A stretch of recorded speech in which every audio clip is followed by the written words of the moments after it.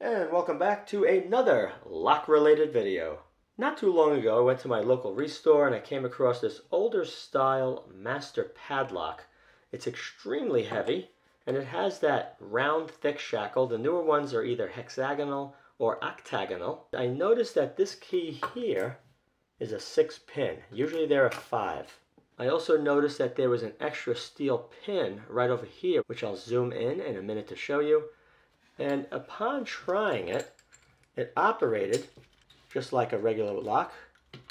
And it locks in, but it does something else which no other padlock does that I've seen.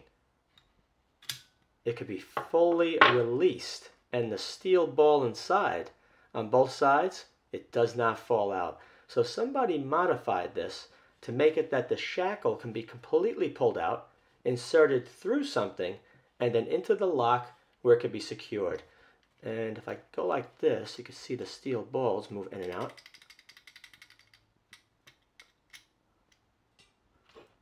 To put it back in, oh, you can also see that they flatten one side here and a little bit here, and that's the area where you would actually rotate it to remove it. So to put it in, just line it up, turn the key, and it goes right back in. You can go like this, rotate it to the position and hang it like normal, or rotate it back and release. It's extremely cool. Let me give you a close-up look on what they did with that ball.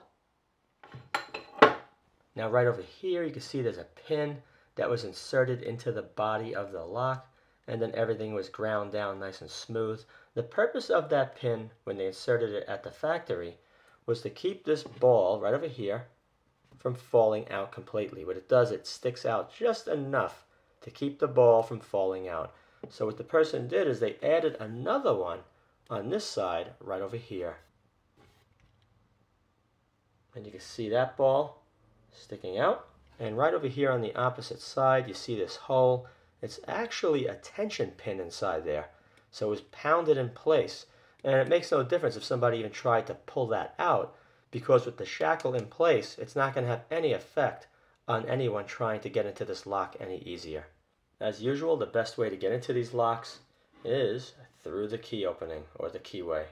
Newer Master Lock Magnums have a plastic cover that goes over this, or a rubber cover, and what happens when they installed it to cover this opening, this steel pin does not go all the way down flush. This one goes down very close, so you really can't get under it with a screwdriver to try prying it and hitting it. But the newer Master Lock Magnums, you can very easily get under that rivet and pound on it and break it, and then once this plate falls off, you can pull out the entire lock core. Let me open this up. Very simple. Just go to this side, and way down in here, a hex socket screw.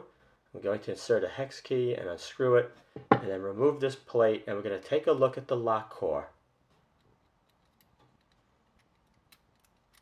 Right here is the screw that was removed, and right here, this is the piece that came off.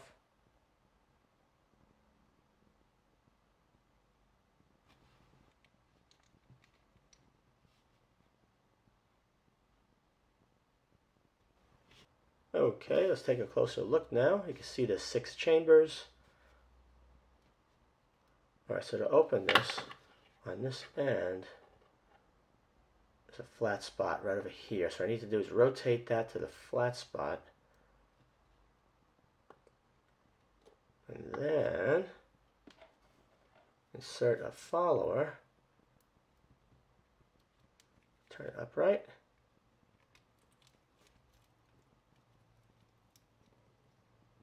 okay. Let's take a look at each one of these pins, see what they used. Here's all 6 lower pins lined up, and you can see to increase pick resistance, there's a groove at the top of this pin, the second pin, as well as the last pin. Okay, let's take a look at the top pins. Okay, so the first one is a spool.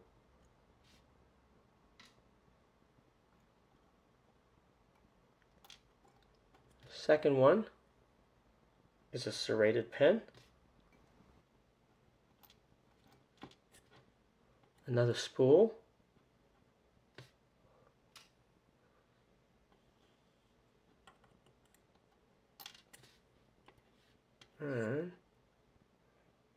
Another serrated pin.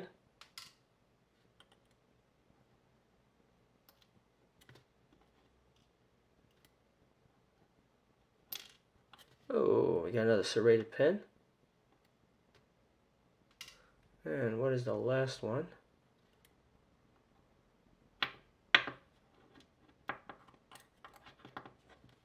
And there it is.